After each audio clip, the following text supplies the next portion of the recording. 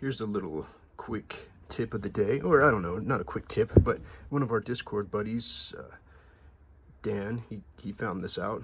Careful looking, and this is an upside down SM4, the barn find one I just got. And if you notice here, you got this crossbar right here that holds all of your springs. So every time you press a key, it yanks on one of these springs, and that's what gives you the force feedback of the whole action. And it's connected to this bar, and the bar is anchored there, and it's anchored with these bolts and nuts, and you can see it's slotted.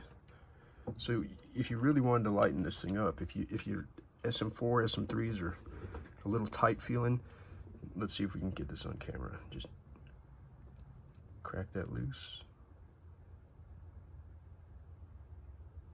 Zoop. And it slides open. Usually it pops. This one's pretty grungy. Usually it makes like a spring-loaded snap sound. Let's see if this side will do it. You can see here, lefty-loosey. There it goes, click. Now it's released tension on that spring. It's brought this whole bar inwards, or, you know, compressed the springs a little bit more. So now these springs don't have any tension, or they have tension, but just not as much tension as it did before.